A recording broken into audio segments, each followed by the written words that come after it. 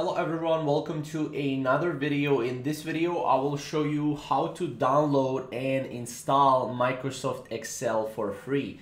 So Microsoft announced that you will get a Microsoft Excel for free. So how can you actually do it? So you have two different ways. So first way is to just type in Microsoft Excel and click on the first link on Google and you will land on this page right here. As you can see, you have buy now and you have try for free.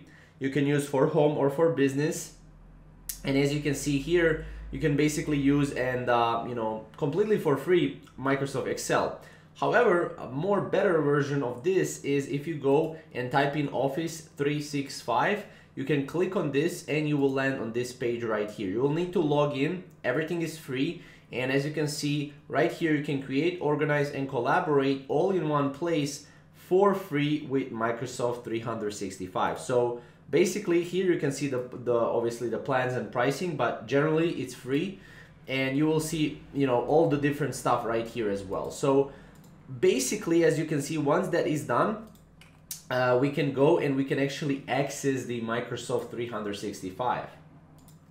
So as you can see, we have here Word, PowerPoint, Excel, forms, quizzes, lists, and all the way down. But as you can see, we have Excel here. So we can click on Excel and this will open a Excel here, as you can see. And this is basically online Excel. It's kind of like online spreadsheet.